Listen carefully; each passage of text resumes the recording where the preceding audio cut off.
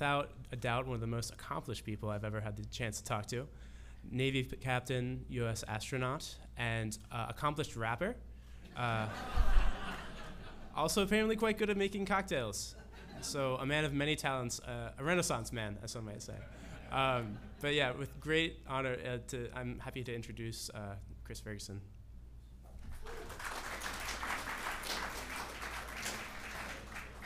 Thank you, Wilson. Something tells me I'm never going to live down last night. That is a once-in-a-lifetime opportunity for those of you, and I still wonder how Caroline's power of persuasion gets me to do such things. But so not only that, but I was encouraged to come and give sort of a brief update on how Boeing's doing. And 3 to 4 months ago, when I was encouraged to do this, I fully expected that we would have flown our crew test flight by April.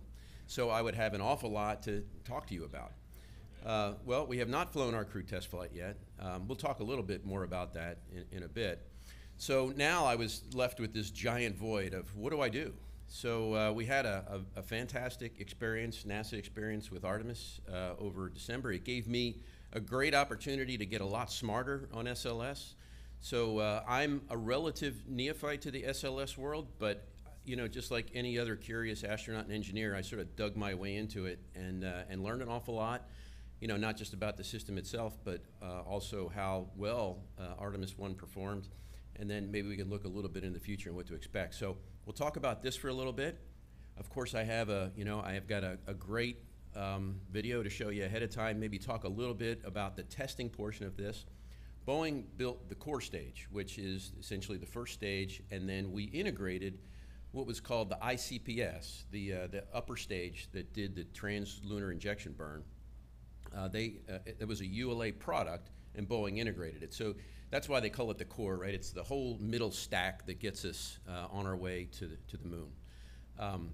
So you'll see a lot in the video where we built the core at Michoud Assembly Facility in just outside of New Orleans.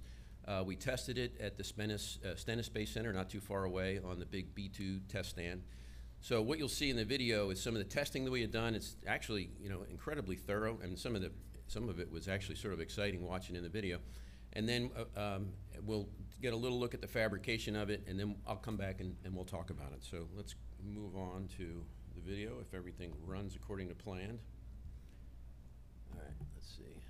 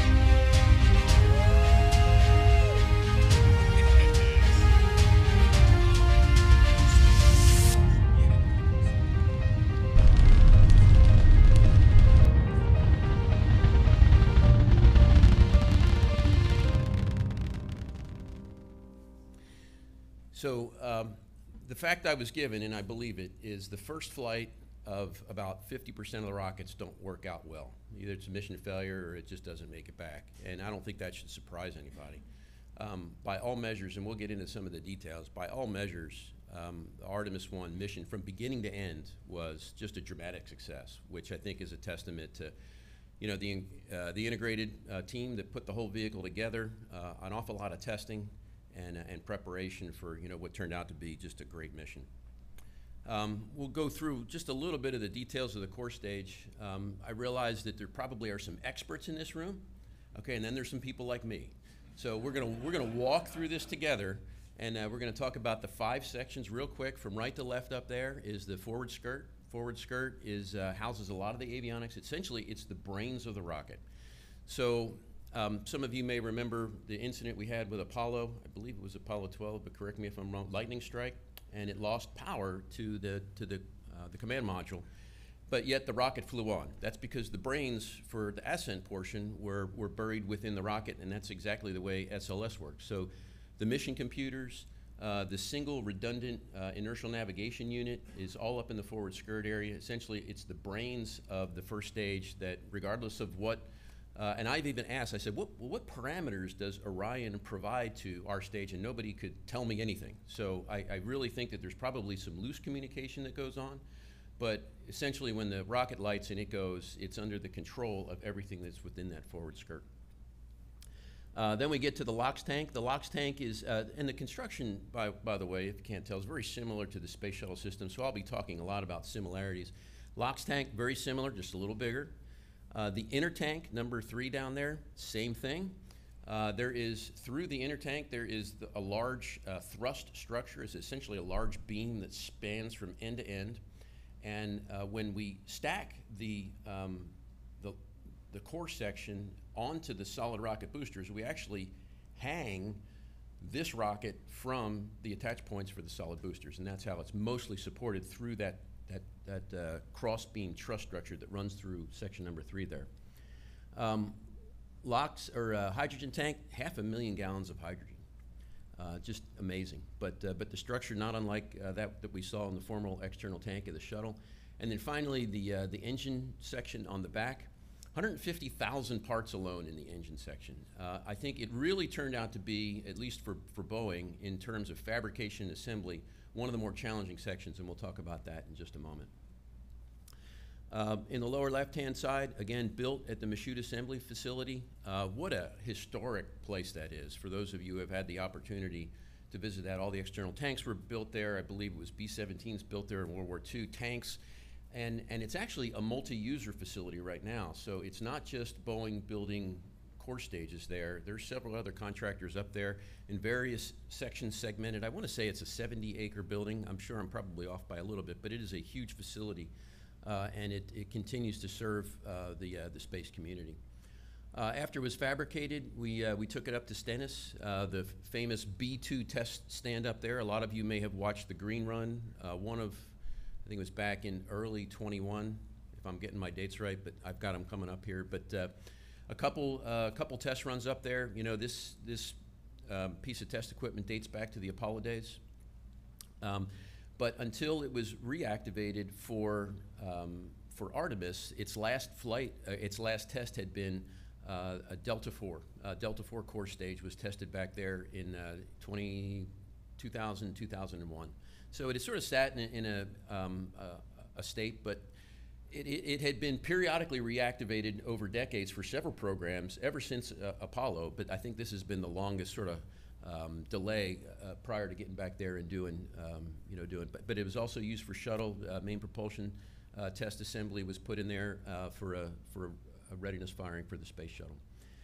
And then immediately after the Green Run, we lifted it up, put it on a barge, brought it to the Kennedy Space Center, and was actually fortunate enough to be able to watch it roll into the VAB just a couple years ago, and it looked great. It was just an impressive thing to take a look at. This is sort of the bigger picture. I think most of you are familiar with the large solid rocket boosters, 5-segment, a little bigger, a little more powerful than those of the shuttle era. I mentioned the working our way up from the core. You've got the ICPS, the interim cryogenic propulsion stage. Again, that's the Delta second stage, and you've got an adapter between there because the ICPS is a 5 meter. It's a 5 meter diameter, so you had to have something to taper that down. And that was actually just moderately modified from its Delta function to serve as an interim upper stage for just the first 3 Artemis missions. But Boeing did the integration on that, and then everything from the ICPS on up is it's Lockheed Martin mostly, and of course the Orion vehicle at the very top. Jacobs does all the ground service system and works hand in hand with NASA, but they're the prime contractor for the whole launch facility. Okay, so let's talk just a little bit about fabrication. What you see on the left is actually the VAB. So that's not math, but everything on the right is all math. And you know, one of the big challenges Boeing had, and actually they changed essentially the whole assembly sequence.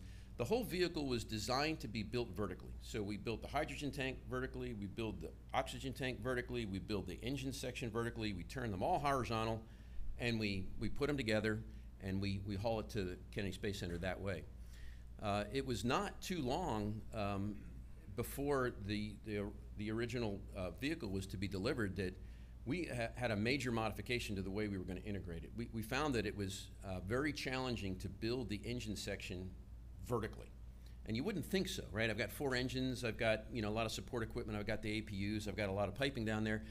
But for reasons that I don't completely understand, but they decided that, hey, we need to build this horizontally. So essentially what they did is built the engine section onto the horizontal hydrogen tank. And that change was actually made pretty late in the assembly process, and we're going to continue that. As a matter of fact, we're moving a few of these operations to the Kennedy Space Center. The engine section soon will be built in the former Space Station processing facility, for those of you who are familiar with that unit out there, and Boeing intends to bring a few more components out to KSC for fabrication as well. So again, a lot of lessons learned there. Looking on and what's in the future, what we launched was called the Block 1 configuration on the far left-hand side there. That's the crew configuration of the Block 1. There's also a cargo configuration of Block 1. No planned use for that, at least that I'm aware of. And then once we get through Artemis 1, 2, and 3, Artemis 4 will be on what they call the exploration upper stage. Now that is what we see on the right-hand side, the EUS. The EUS has a much larger diameter to it. It's actually designed to be sort of fared with the existing external tank. So you get a lot more tankage out of it, a lot more capability through the translunar injection burn, and we add 4 more RL-10 engines. RL-10 engine has been around for practically ever. I think the first version of it flew back in the 60s. It's a real stalwart. It's actually, when you talk about the commercial crew program, it is the engine we use for our second stage, Boeing uses for their second stage. They use a 2-engine Centaur version of the RL-10, so they've been around a long time, very dependable. There was, as I said, just 1 on Artemis 1, but when we get up to the exploration stage, there'll be 4. So you can do the math, right? 1 engine gives you 25,000 pounds, 4 engine gives you almost 4 times as much. Any thoughts on why we might be getting a little bit less thrust out of 4 engines than 4 times 1? I think. Say it. Because they're close to each other. It's the nozzle. Because we have to pack 4 engines into a smaller place, we can't put 4 big nozzles. And therefore, in orbit, you know, perfect engines are perfectly expanded flow. And the way you get perfectly expanded is you put a big nozzle on it. But you usually end up being limited by the hardware in and around the vehicle. So we have to shorten the nozzles, and that slightly lowers the thrust. Okay, and then when we get up to there's a crew version of, this is the Block 1B config. There's a crew version of that. I'm sure NASA has designs on it. I'm unaware of where they are, but it enables you to take not just a crew, but an enormous amount of payload to wherever it is you're going. You know, whether it to build the gateway, which will be a pseudo station operating in and around cislunar space around the moon, or whatever. You know, have the capability to take a lot of cargo and crew. And then there's a cargo-only version of it. That's a bit of a behemoth. So anyhow, that's sort of the rocket family as it exists today. I wanted to get into maybe just a little bit more detail on the difference between the upper stages. So you've got the ICPS, and maybe someone can help me with the math here because it's not making sense to me, and I couldn't find anyone that could explain it, but my guess is there's some rocket scientists in here, and you can help me rationalize through this. You see, the ICPS has 72,000 pounds of propellant. The EUS has 280, you know, so rough college math, about 4 times as much prop, right? A lot of prop. 4 engines, All right, a lot of engines, a lot of prop, but we all know that we're only getting a little degradation in performance when we stack the 4 engines together. But yet, when you look at it on the right-hand side, TLI, the translunar injection burn. How much mass can I sling to the moon, to break free of Earth's orbit and get out to lunar space? On the block 1, I can get 27 metric tons. What's a metric ton? It's 2,200 pounds. So just multiply that out, you come out with about 59,000 pounds. So I get 59,000 pounds, 27 metric tons, escaping the Earth's gravitation and being captured by the moon. But although I take 4 times as much propellant, I'm only getting a 50% increase in mass. I still haven't figured all that out. I will eventually, but I just haven't figured it out. Unless somebody's got, is there a light bulb going off there on why exactly it is this way? It's not making... But I think that it's all included in that 38. Well... Is that payload mass, or is that the whole vehicle mass? I guess it's got to be payload mass. It's got to be payload mass. So it's the mass of the stage yourself. Who is that man back there? Nice job, Mr. Antonelli. Way to go. Okay. Let's see. Did I get all the? I think I got all the highlights on here. I left this picture in because it's a cool picture, but I also noticed that this is a Boeing chart. The previous one was a NASA chart. Boeing apparently took a little credit and gave themselves 42 metric tons. And I asked, I said, how did we do that? And they said, well, this is a capability that we can provide. NASA has chosen 38 metric tons. I said, okay, I almost believe that, but all right. But it's a nice shot. Okay, Artemis fun facts. Core stage booster, 212 feet, that core stage, right, just that, I'll call it the first stage, 212 feet. The entire shuttle stack was 184 feet. So the whole first stage is bigger than the shuttle, which is pretty impressive. The core stage, 4 formerly known as SSMEs, Space Shuttle Main Engines, now called RS-25s. 4 of them, 1.6 million pounds of thrust. And if you add it all up, you say, well, hey, I know, because smart people like Tony Antonelli know that the liftoff thrust of a SSME at 104.5% was somewhere in the neighborhood of 386,000 pounds of thrust. Why am I getting 400,000 pounds of thrust now? And the truth is they added a new main engine controller. We always knew that we had a little bit more capability out of the SSME, and they were finally able to capitalize on it with the new controller, and now we also can amp it up to 109% throttle versus 104.5. So why do we get more thrust? That's because we make everything spin faster. And okay, I already mentioned, 730 gallons of propellant. That's amazing. Now, if you do the math, it actually does work out pretty good. You had about,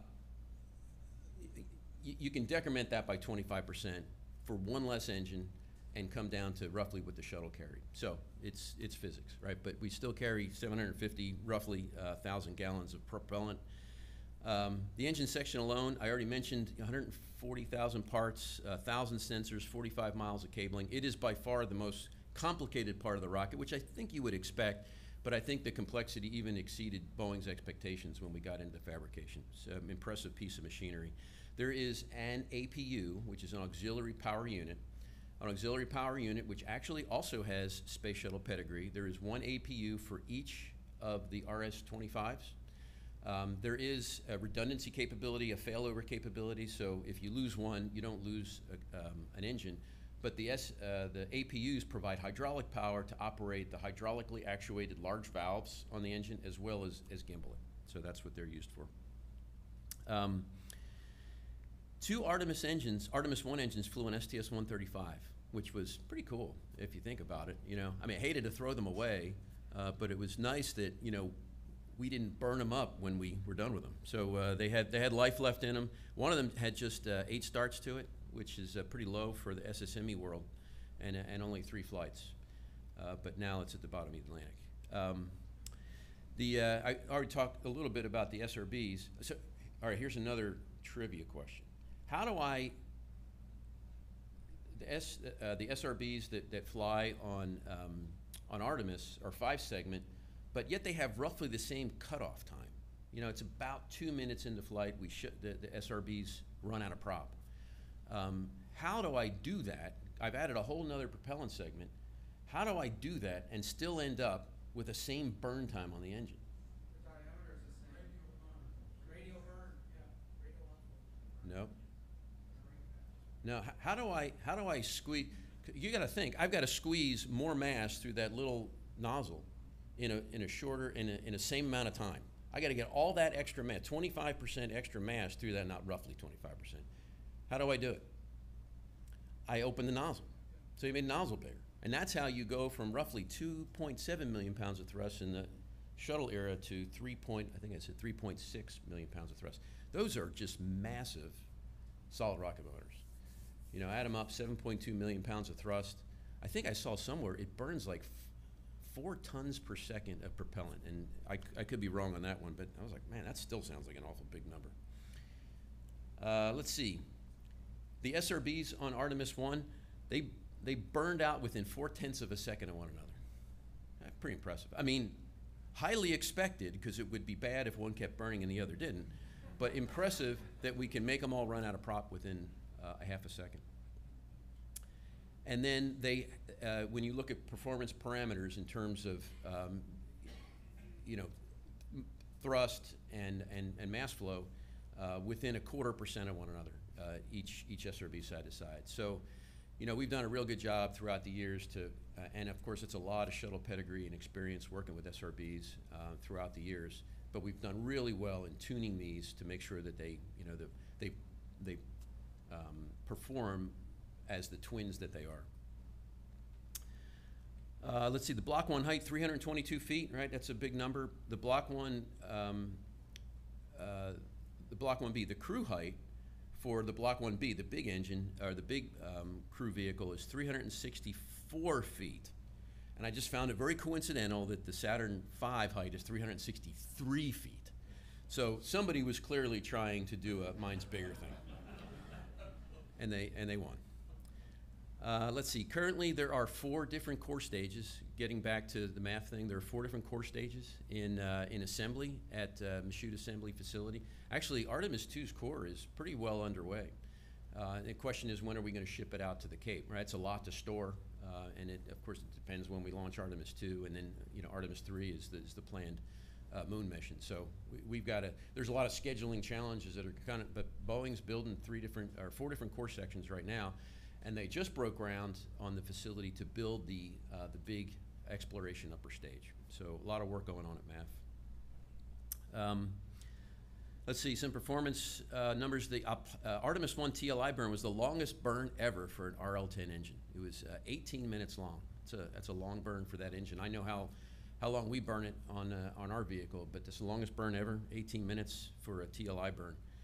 And for those of you who are thinking orbital mechanics, that's got to be just one heck of a burn arc, 18 minutes of burn arc. Let's see, depending on the day of launch. Okay, so I did have to phone a friend on this because I was really curious. As an astronaut, the first thing we think about is, well, what sort of failure capability do I have on this vehicle? I've got 4 engines.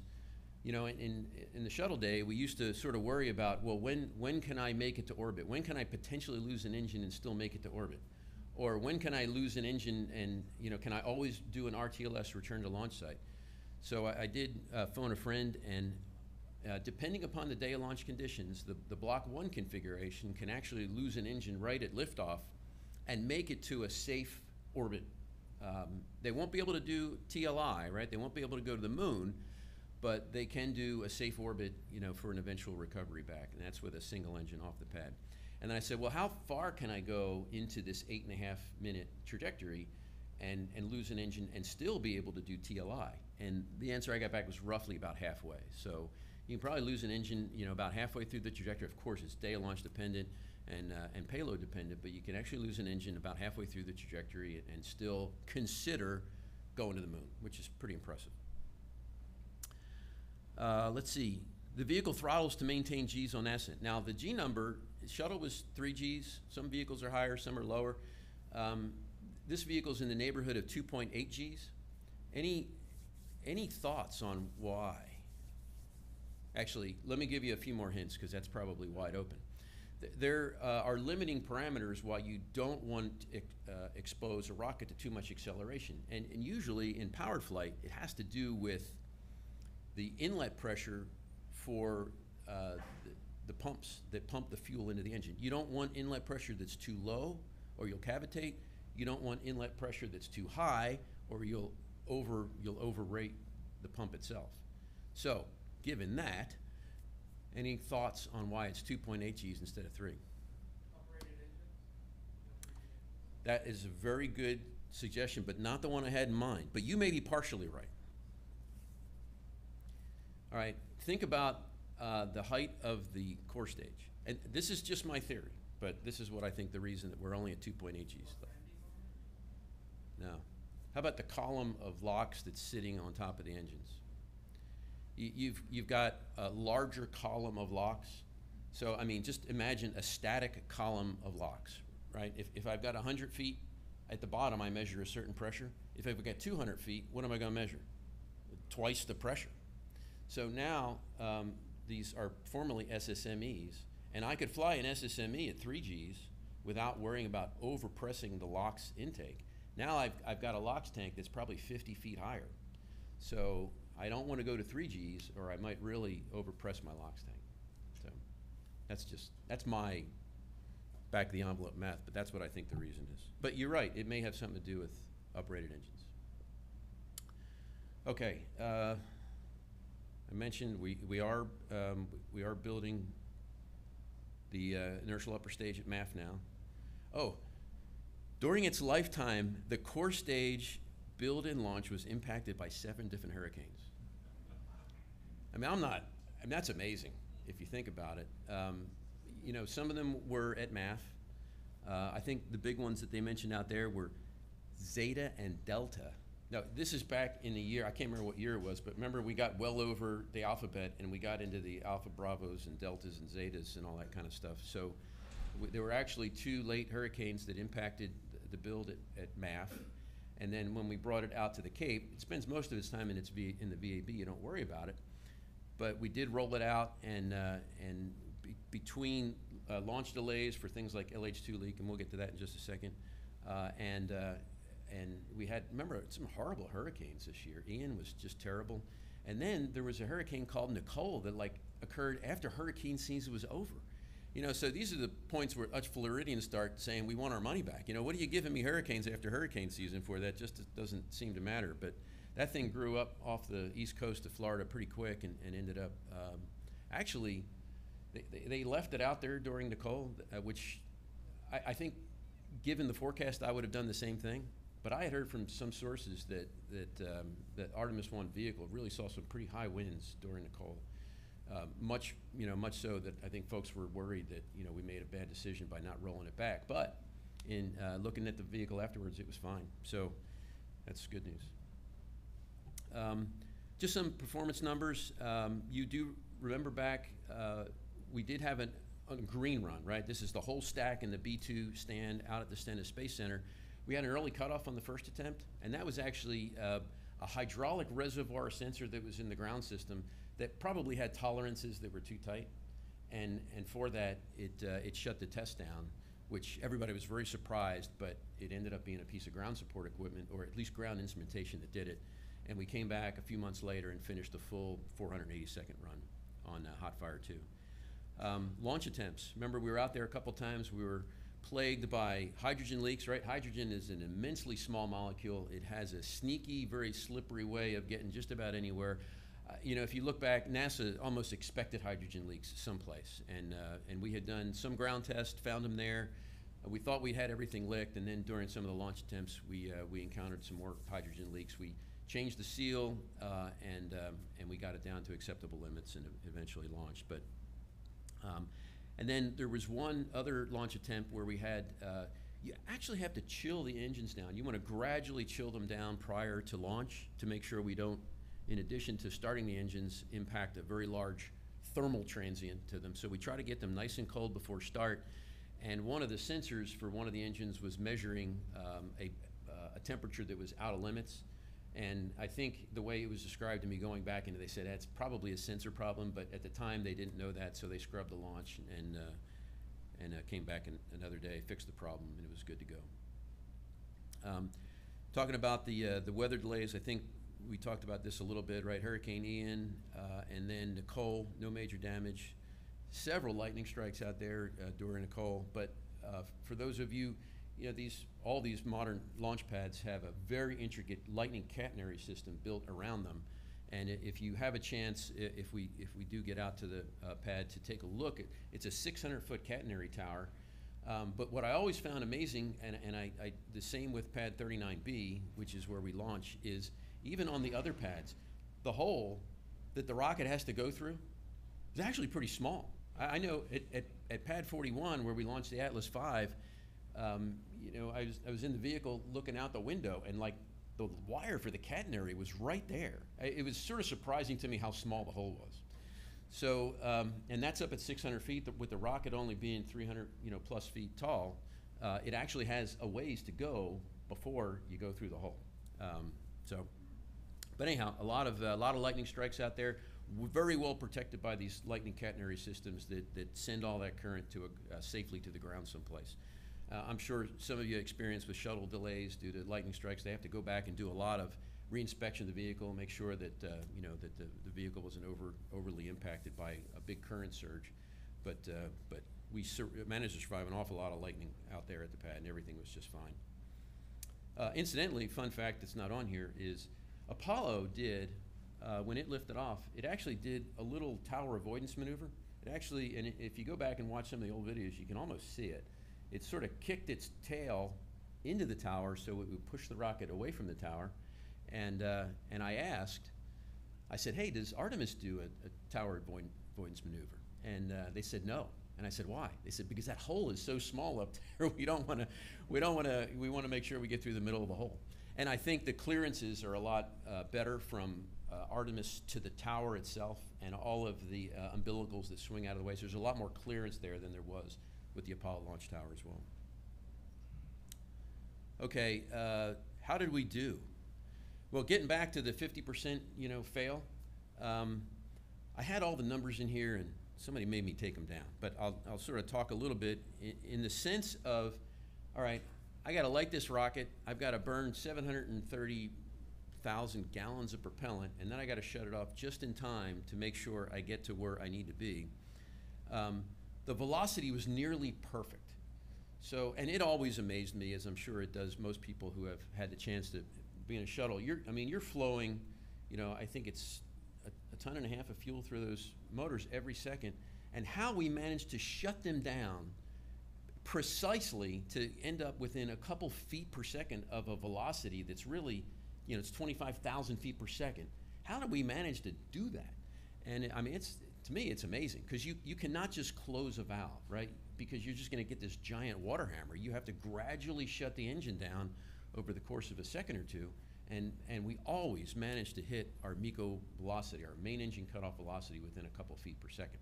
So, and Artemis was no exception. The number that is there is about 6 feet per second. We were going 26,000 feet per second, and we shut it down within 6 feet per second of a target, which is like, I don't know, 0.000 something percent. The apogee. So the apogee is the top of the orbit, and perigee is the bottom of the orbit. Artemis launched targeting an apogee of 975-ish miles, pretty far out there, and we got to that apogee within 3 miles. Again, pretty impressive. And the inclination, what you launch into is very important. It's roughly 30 degrees for Artemis. The inclination was within 1/100th of a degree, probably even better than that, but they only took the measurement out to 100th of a degree, and that's impressive. On the right-hand side, the interim cryogenic propulsion stage, this is the TLI burn. ULA put this information out there, but it was extremely accurate, and you can kind of see the parameters they measured. Semi-major axis, RAN, which is right ascension of ascending node for those who understand orbital mechanics, eccentricity, inclination, and it was just dead perfect. So really, really amazing performance for the first flight out. Okay, how am I doing time-wise? I think I'm doing all right. Yeah, doing great. So that is what I managed to learn about the Space Launch System in the last 30 days. Now let's go and maybe just talk very briefly about Starliner. Just for a quick refresher, Starliner is it's a commercial crew vehicle. There are two, the SpaceX Dragon and the Boeing Starliner. SpaceX Dragon has been flying astronauts for a couple years now and doing a real nice job of it, very safely. Boeing has had some challenges in various areas. We thought all those challenges were behind us, and we were anticipating, as I said earlier, an April launch. Now we're looking at the July timeframe, but I've said I've been confident in other launch dates before, but I really don't see anything between us and July.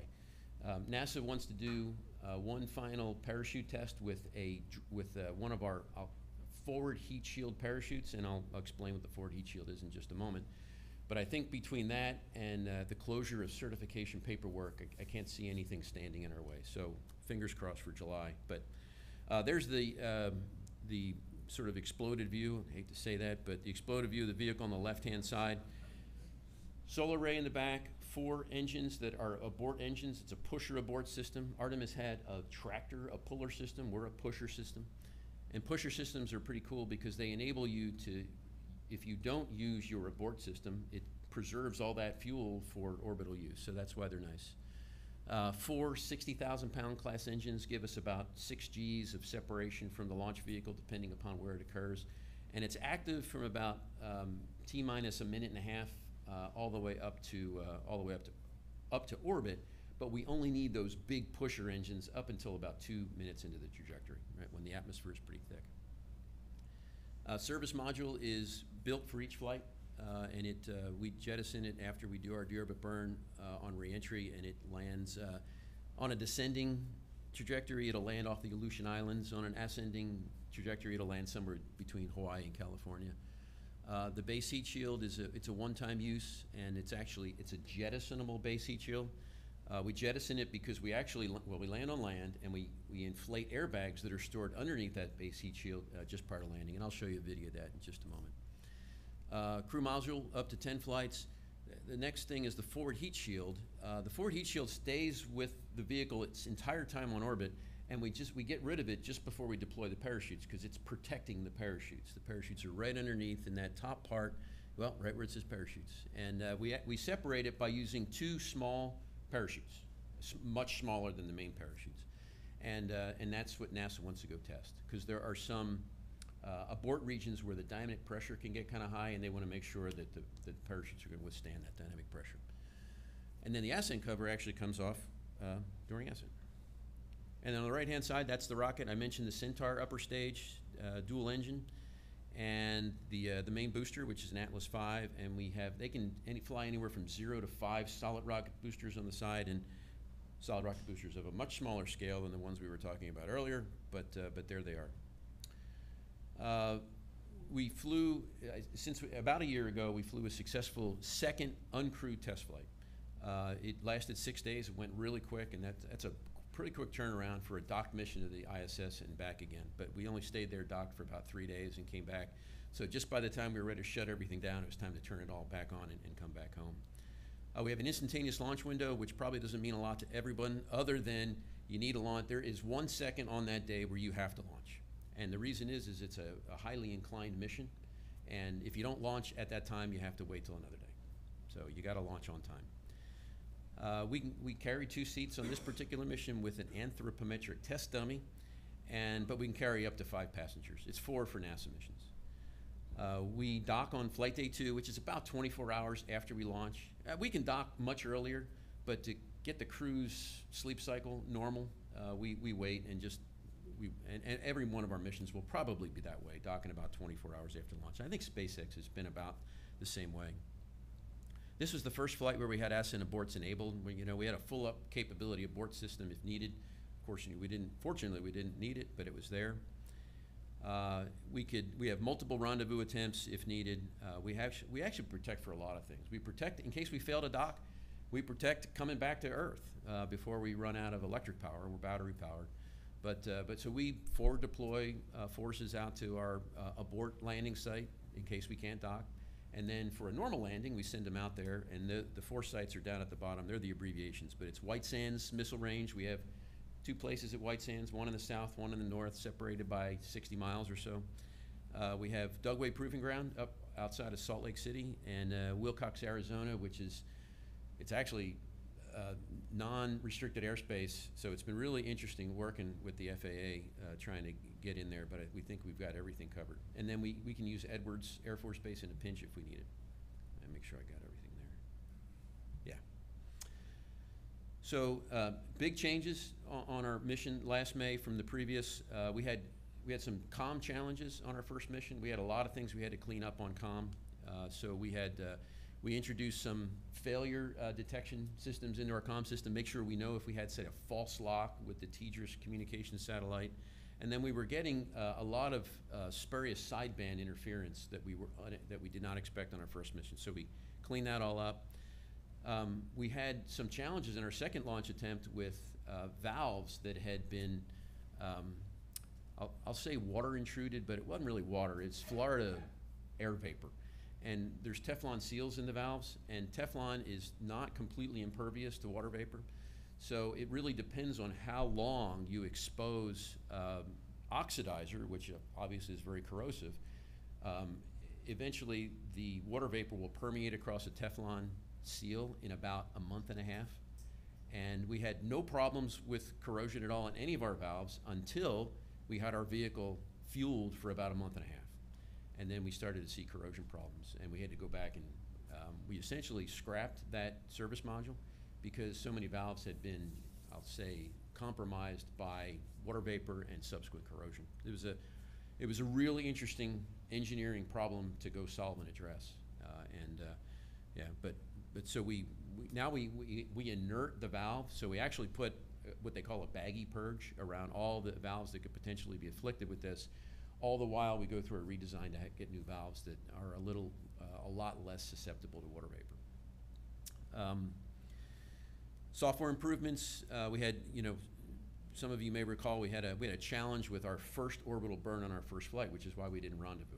And it took an additional layer of software and testing to make sure we understood exactly why that happened, and we knew pretty much what had happened right away. But we had to go make ourselves bulletproof to that ever happening again. I mentioned we had the ascent boards enabled, and this was the first flight of our entry cover. The entry cover is, you'll see it in the video coming up if we get that far.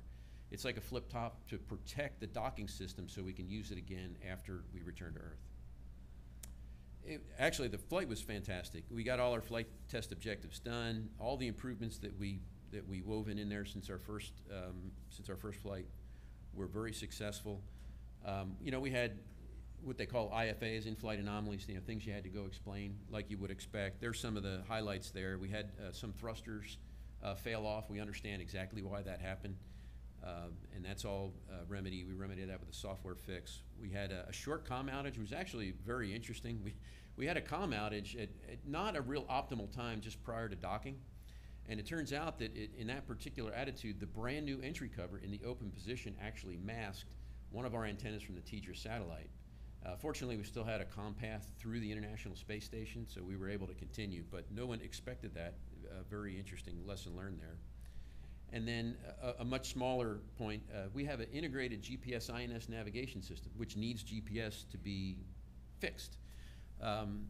When you re-enter the atmosphere, you sort of lose that GPS signal around the plasma time frame. It's about a minute or so. And then when the GPS sort of woke back up again after plasma, one of them had drifted a little bit, and it sort of declared itself out before the GPS could fix the nav state in it again. So it was an interesting lesson learned, and just one of those tweaks that you need to get smart and fix along the way. So we took care of that. And then the next flight, as I mentioned, no earlier than 7/21. I think they're going to decide here at the end of the month whether that's a good date. And it's really ISS traffic model at this point, and the one remaining NASA test, as I had mentioned. And there are heroes who are going to fly it. That's Barry Wilmore and Sonny Williams. Matter of fact, they were in town with us yesterday. We did some of you recall the acronym TCDT, Terminal Countdown Demonstration Test. We did a segment of that, which is sort of a whole run through of launch day activities for the crew to get their, when the from the time they get into the vehicle until we close the hatch, you know, take good timing, make sure everybody's got their act down so we don't fall behind on the launch count. All right, I think I had 45 minutes. Oh, and I used I'm right at 45 minutes. So do we want to take another minute or two for questions? And while we're doing that, I'll go ahead and run this other video, and we'll watch as much of it as we can. Yes, sir, go ahead.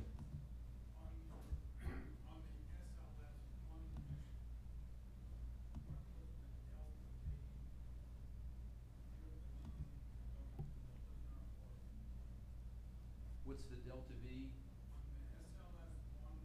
Right. For the moon to put yourself into a polar orbit? I honestly do not know. Of all the things I learned in the last month. Does anybody have any? I mean, I could probably take a stab, but I don't know. Do you know, is that a significant energy cost to do the polar orbit and have lunar, understand why we need to be in the polar orbit with the polar landings. I'm just wondering what that energy cost is to do that. Well, they did not go into a polar orbit. They did this, I think it's called a rectilinear halo orbit. Right, Right. understand. So it's a very interesting trajectory, and as I understand it, the reason that we do it is the service module doesn't have the performance to put us into a circular lunar orbit. So this was a great way to spend 2 weeks going around the moon at a relatively close distance, but I think all the way out to 25,000 miles or so, and without all the propellant to enter that Okay. circular lunar. I just heard a good answer. It's about 39,000 by 1,800, and he doesn't think it's even a polar orbit. So that could be why. Thank you. Okay. They did not do a polar orbit, and I'm not Thank you. intimately familiar with their trajectory plans for the lunar missions coming up. Yeah, I would okay. imagine it's very similar, but. Yes, ma'am. Can you talk about the reason why, like you say that to land on, actual land in water? Because it is the first American capsule, am I right? Which rocket? No, I'm talking about the Starliner. The Starliner. Why Yeah. was What is the decided reason, on it? the decision to land? I Is it not a big change? Yeah, it's a big change. Orion was originally going to land on land. Dragon was originally going to land on land, and they, I think both of them got either too heavy or the physics weren't lining up. We really never had a problem with our numbers. I mean, I can tell you that we touched down on the order of 28 feet per second, which, for those of you who have flown, you know, military or parachute, that's about the touchdown velocity for a military parachute, 28 feet per second. And then what we do is we inflate those airbags and it cushions the final landing. And the numbers that we've got are really good. So what you avoid by landing on land is you avoid landing in salt water. Salt water, as you can probably imagine, you know, it has a tendency to have a corrosive effect in the long term. So now that said, we have to deal with dust. We have to deal with a lot of things that you don't have to deal with when you land in water. But it was a good decision, and it makes it real easy to meet a lot of the requirements, like getting crew out, getting cargo out. There's time critical cargo that has to get to a lab within literally hours. So it makes that whole thing a lot easier. Are you a believer? You're looking at me like, ah. All right. Okay. Yes. One more. On both SLS and the shuttle, liquid oxygen tank is above the hydrogen tank.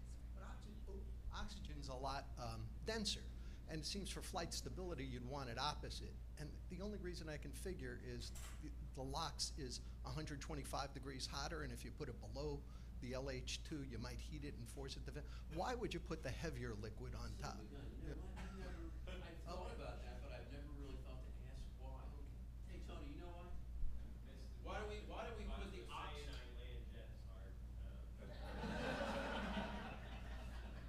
Why do we put LOX on top of hydrogen instead of the other way around? And we've always done it that way, and I don't know why.